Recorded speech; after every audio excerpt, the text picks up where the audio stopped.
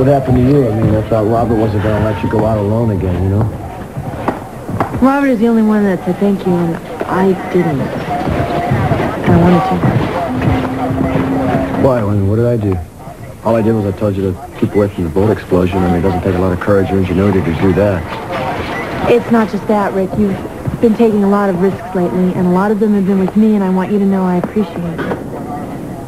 I was just hoping for a reward, you know, now that I'm back in the good graces of Robert Barr. Hey, Kelly, you know me. I'll stick my neck out for anything as long as there's money involved.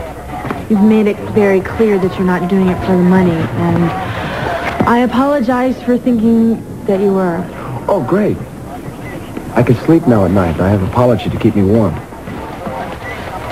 You make me feel very trivial, you know that? I used to think that you meant all of those snide remarks and that I was just this big joke to you. Until tonight. Well, until tonight, Kelly, I thought you were playing catch-up with Robert Barr. You know, hoping that maybe he'd forget about Eden long enough to look your way. But it seems as though I'm a little behind the times, aren't I? You're sleeping with him, aren't you? I don't think that's something I should discuss with you. Which means yes. So, listen, I don't want to keep you, all right? I'm sure that he's got a bed turned down for you someplace, and we really shouldn't keep him waiting for you too long.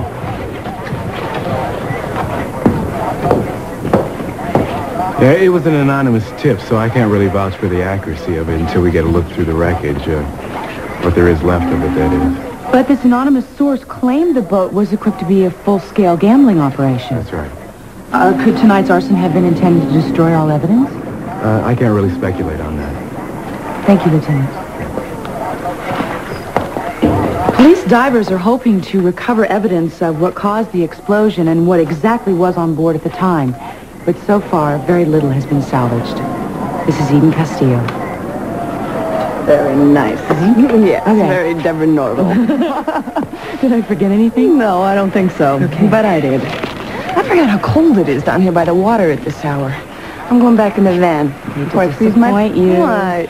We need to get some shots of the firemen and the divers, and Okay. if we could get a nice establishing shot of the wreckage burning. Sure. What do you think? Can we get close enough? No problem. You just watch.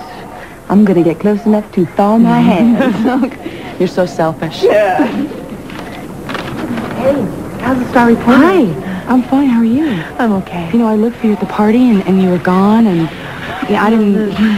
Are you okay, though? Yeah. Good. I'm glad.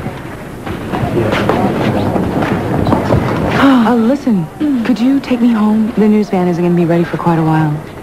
Sure. What's your hurry? Where's your car? It's right over here in the parking lot. Oh, great. I'll wait for you there.